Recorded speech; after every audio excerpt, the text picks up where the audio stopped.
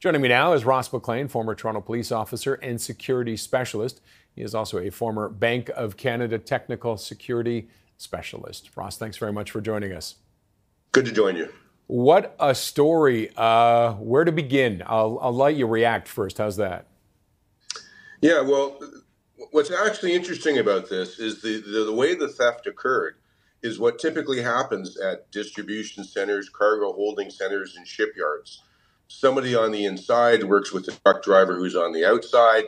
They pass paperwork, and then the wrong thing gets loaded onto a truck, and off it goes. What's remarkable here is the fact that this happened at a very high security location, and the amount of $20 million worth of gold is what really makes this very, very interesting. And I think the one part that I caught that the police talked about that we did not hear enough about was they said at the beginning they have a list of debtor sheets.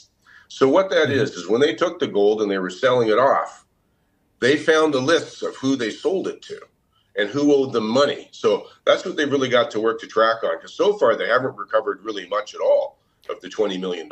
No, nothing. $90,000 worth of gold bangles. The gold had been turned into bangles, and that was about it. Yeah, so I think that's where the hunt's going to take place. Now, typically, what you see with a place like this, and this is my guesstimate of what happened here, you've got the manager on the inside. He was arrested. He oversees the shippers and receivers, so he's the one who lets the false paperwork go through. They create it.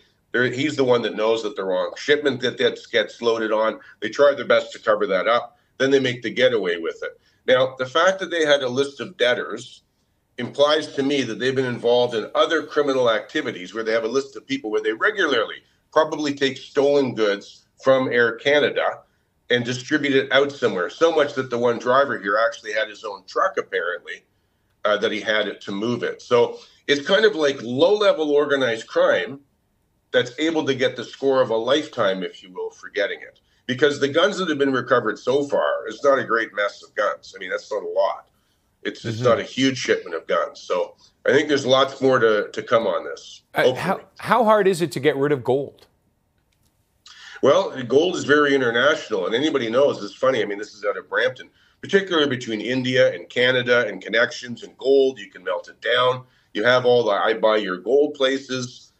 You can melt it down. Lots of people would melt it down, put it into the things, and they can fly to another country wearing it. That's why they had jewelry that was made up, perhaps, and things like that, if they don't get stopped for that. So it's something that's pretty easy to move, but the hook is going to be who paid for it. How did they pay for it? Where did that money go that they paid for it? We're talking $20 million. What did they sell it for? 50 cents on the dollar? They got 10 million sitting somewhere. And would the gold be moving out of the country, do you think, or could Canada get that? Could thieves in Canada and criminals in Canada spread that out and move it through Canadian places as opposed to having to take it overseas? Well, they said that one of the persons arrested, I believe, owned a jewelry store, right? So a jewelry store has the ability to buy and move around a larger number of gold, obviously, than an individual person does. So we might find that list of debtors may include a lot of jewelry stores, a lot of places that would sell gold. And that might be something that they find to help track this down. And what about the weapons? Does that feel like that is a kind of almost secondary, that was something being done on its own? Yeah, it does sound secondary. I mean, the fact that this other guy arrested was in Florida and was involved in this, it tells me they've been probably, this one guy anyways who was caught, which, by the way, I'm not related to him. His last name's McLean, not related. He was probably running guns quite often back and forth between Florida and Canada for money. So I think they've had an existing distribution, an existing crime network for doing things, and it's just a matter of trying to run it down now. But that can be kind of tricky, especially if it gets international. It costs a lot of money to chase your goods when they go international. And what are your thoughts on, I think all of them are actually free. They've been released, right? Canada is the money laundering capital of the world, just about. There's just a big hearing that was held out in British Columbia a while ago. They had experts from all over the world.